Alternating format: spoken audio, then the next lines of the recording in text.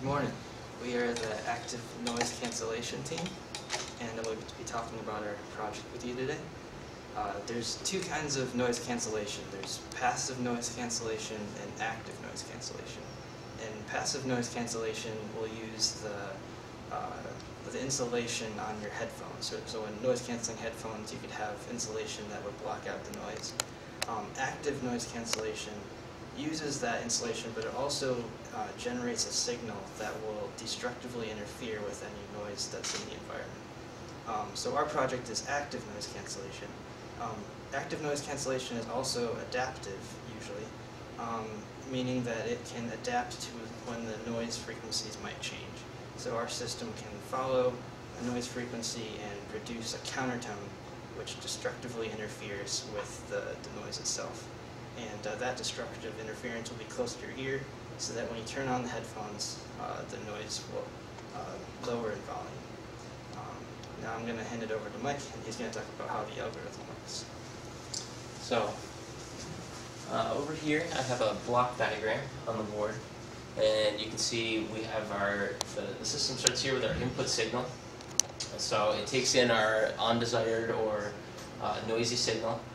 It goes into the LMS, which produces the first round of weights for the fur filter.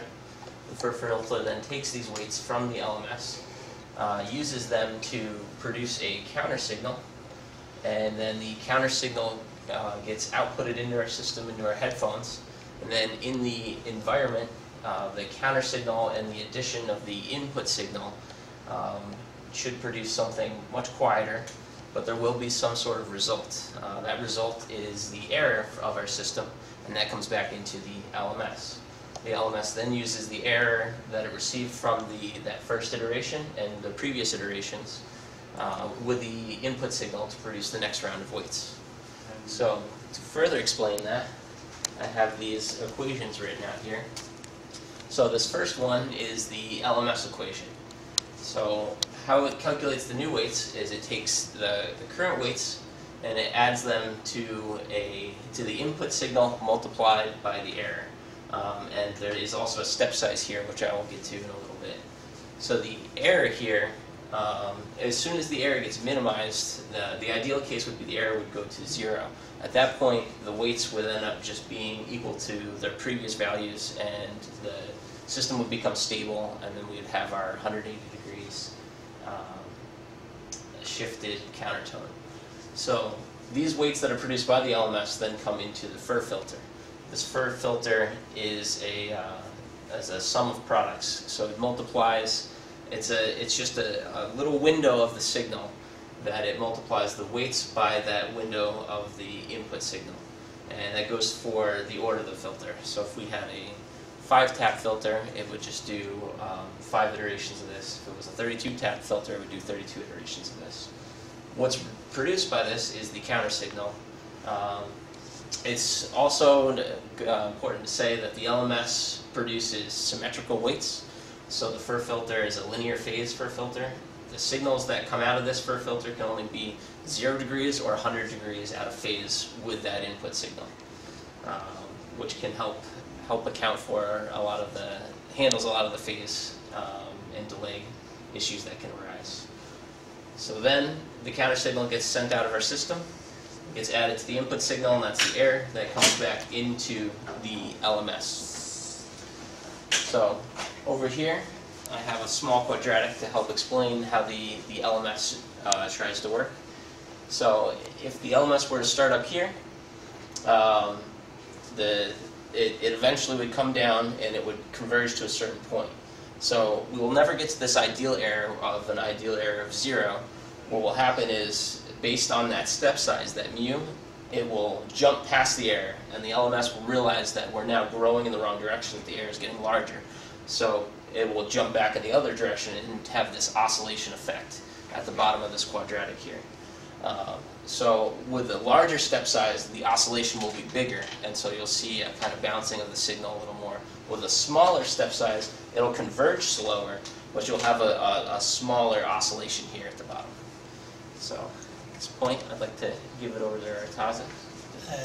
We will also like to thank Dr. Lukoviak for giving us the Vertex 5 FPGA board with DSP slices, Rick Tollison for giving us the HG668B headphone, Dr. Amuzo and Dr.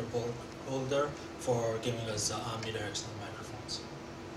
So here's a demo of our system. We have our frequency tone being generated by a speaker here at 220 hertz. This is coming through our external microphone. The system's currently off. As you see, there's no signals being produced. Here we have our feedback system with our air microphone coming in here. And this is our enclosure for our box. It's equipped with access to the ports that you would need, a single on-off switch, and a reset button here on the top. So when we turn the system on, the power comes on and it produces a countertone within 3 seconds. So here you can see on the top here is the signal that's coming out of here, the 220 hertz sine wave, and then right below it is the 180 degrees out of phase countertone. We also have a reset switch, so when you press the reset switch, it will flatline the signals and then it comes back on within 3 seconds as well. We can also change the frequency range of our tone, and you can see it growing, shrinking, and following the tones as they go. And something else that's nice to see, you can see it actively produce countertones to white noise in the background here just by blowing into the microphone.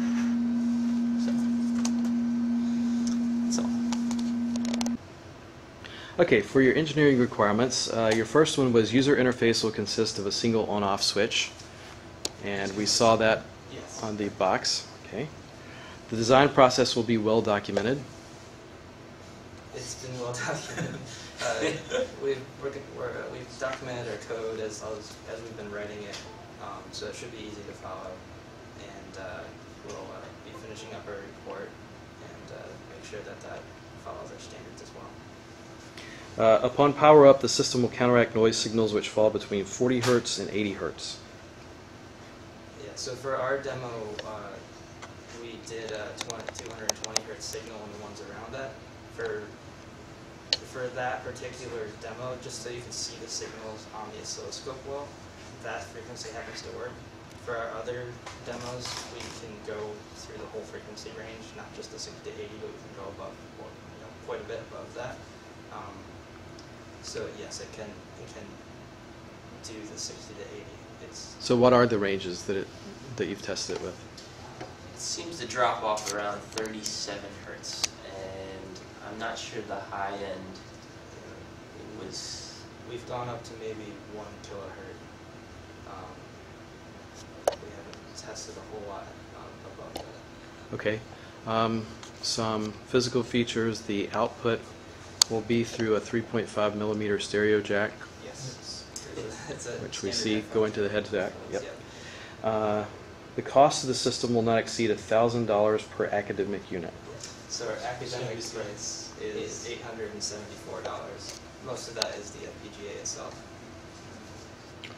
The processor and all internal connections must be enclosed in a hard case with dimensions no more than 4 inches larger than the dimensions of the FPGA on each side. Yes.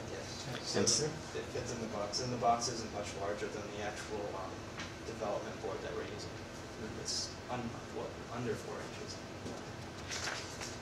The system must contain 2 microphones, an FPGA, necessary wires, a headset, and a hard case. I think we saw all that. Yes. The headphones must be able to detect frequencies in the range of 20 hertz to 20 kilohertz. Yes. That's the specs of the headphones.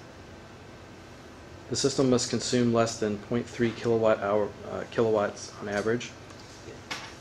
So it consumed 0.008 kilowatts on average. Okay. And the system must not exceed a peak instantaneous power of 10 watts. It stayed at 7.6. Fluctuated down between 7.4 and 7.6 for over a 30-hour duration is what we tested. A drop in the volume of the noise signal must be detected by 85% of individuals who test the system. So We haven't finished our poll because we did some last minute changes. Mhm. We've polled 9 individuals. We have 8 passes and 1 fail, giving us 89% and on target for our projected survey and desired results. Okay. The delay between the point at which the system is powered on and the noise signal is canceled will not exceed 3 seconds. So you mentioned that during your demo, and we saw it respond. The volume of the counter signal will not exceed 85 decibels. So we were able to test this through a phone app that had really good reviews. We had it produce some awful noises as it was, but the system output ended up being 64 decibels on a maximum fully calibrated system. And the system must be able to interact with 2 microphone inputs, either through line inputs or GPIO pins. Obviously, your system comprises 2 microphones, and you're using them, so Yes. that worked. Anything else you'd like to see about your project?